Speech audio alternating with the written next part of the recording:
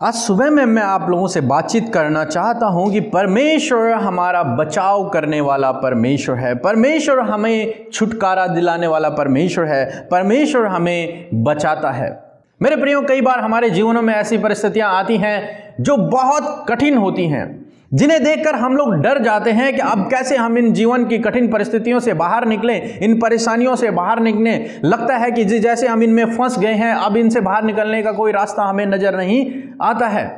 और हम जितनी हमारी कोशिश हो सकती है हम पूरी कोशिश करते हैं, परंतु फिर भी हम उस परेशानी से, उस सिचुएशन से हम बाहर नहीं निकल पाते हैं। फिर हम डर जाते हैं, हमारा हृदय घबरा जाता है, हमारा मन कच्चा हो जाता है। परंतु हम ऐसे परमेश्वर पे भरोसा करते हैं जो परमेश्वर हमारा बचाव करता है। हर एक परिस्थिति में, हर एक संकट में, हर एक कठिन समय वो परमेश्वर हमारे साथ में रहता है और वो हमारा बचाव करता है, हमारा छुटकारा करता है, हमें सुरक्षा देता है। आज सुबह में हम ऐसे ही परमेश्वर को देखने जा रहे हैं। जब यहोशापात को इस बात का समाचार मिला कि हमारे देश पर कोई चढ़ाई कर रहा है, तो वो तुरंत परमेश्वर के भवन में गया और परमेश्वर से प्रार्थना करने लग गया।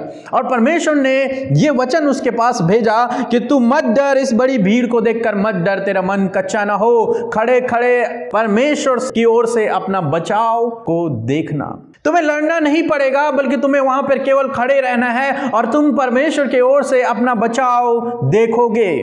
मत डरो, क्योंकि तुम्हारी ओर परमेश्वर है। हालांकि तुम कम हो, हालांकि तुम्हारे पास सामर्थ्य नहीं है लड़ने की, परंतु तुम्हारी ओर लड़ने वाला सेनाओं का यहोवा है। तुम्हारी ओर जो खड़ा है वो सर्वशक्तिमान परमेश्वर है। तुम्हारी ओर जो खड़ा है वो तुम्हारा बचाव करने वाला परमेश्वर है। वो तुम्हारी ढाल है, वो तुम्हारा किला है, वो तुम्हारी तलवार है, और वही तुम्हें उस बड़ी सेना से बचा लेगा। और यहोशापात ने ऐसा ही किया और उन्हें युद्ध लड़ना भी नहीं पड़ा और वो युद्ध जीत गए। और युद्ध जीते ही नहीं, उसके साथ उन्हें बहुत सारी आशीषें भी मिली।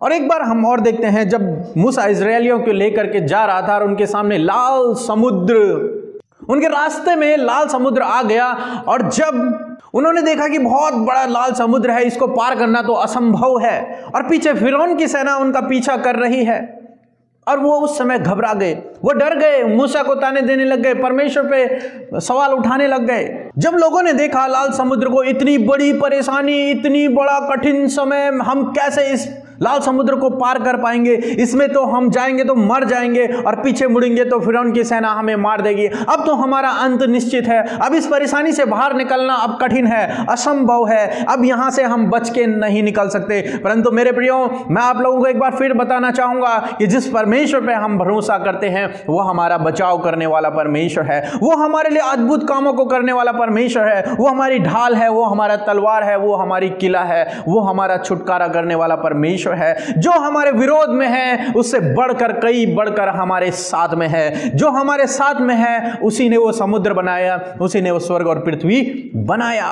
और परमेश्वर ने मूसा से कहा, परमेश्वर का वचन मूसा के पास पहुंचा और मूसा ने लोगों से कहा कि मत डरो, खड़े खड़े परमेश्वर के उद्धार का काम देखो।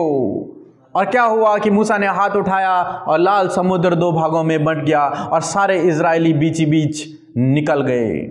हमारा परमेश्वर हमारा बचाव करने वाला परमेश्वर है। वो हर एक दुश्मनों से हमारा बचाव करता है, हर एक कठिन समय में हमारा बचाव करता है, हर एक विपरीत परिस्थिति में हमारा बचाव करता है, हर एक परेशानी से, हर एक दुख से, हर एक बीमारी से वो हमारा बचाव करने वाला परमेश्वर है। वो हमें सुरक्षा देने वाला परमेश्वर है, वो हमें छुटकारा देने वाला परमेश्वर है। यदि आज सुबह हम उस पर भरोसा करते हैं, यदि हम उस पर विश्वास करते हैं, तो अपने मन में इस विश्वास को पैदा करो कि हमारा परमेश्वर हमारा बचाव करने वाला परमेश्वर है। चाहे हमारे जीवन में कितनी बड़ी परेशानी क्यों ना आ जाए, चाहे हम कितनी भी बड़ी परेशानी से क्यों न जूझ रहे हो, चाहे हम कितने भी कठिन समय से क्यों न गुजर रहे हो, परंतु हमारा परमेश्वर हमारा बचाव करने वाला परमेश्वर है, हमारा छुटकारा करने वाला परमेश्वर है, हमें इन समयों से, इन कठिन परिस्थितियों से बाहर निकालने वाला परमेश्वर है। क्योंकि जो हमारी ओर है वो सर्वशक्तिमान परमेश्वर है, उसे कोई रोक नहीं सकता है और वो हमसे प्रेम करता है।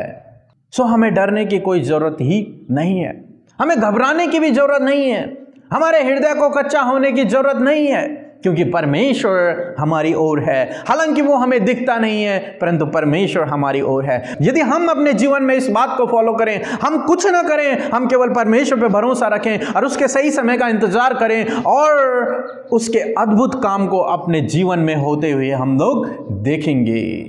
क्योंकि उसका वचन कहता है, खड़े खड़े उसके उद्धार का काम देखो। तुम्हें लड़ना ना पड़ेगा, तुम्हें कुछ नहीं करना पड़ेगा, उस परेशानी से, उस परिस्थिति से बाहर निकलने के लिए तुम्हें कुछ नहीं करना पड़ेगा। तुम्हें केवल प्रार्थना करना है और परमेश्वर के उद्धार के काम को खड़े होकर के देखना है कि वो किस प्रकार आपके जीवन में अद्भुत काम को करेगा, किस प्रकार वो आपको उस परिस्थिति से बाहर निकालेगा।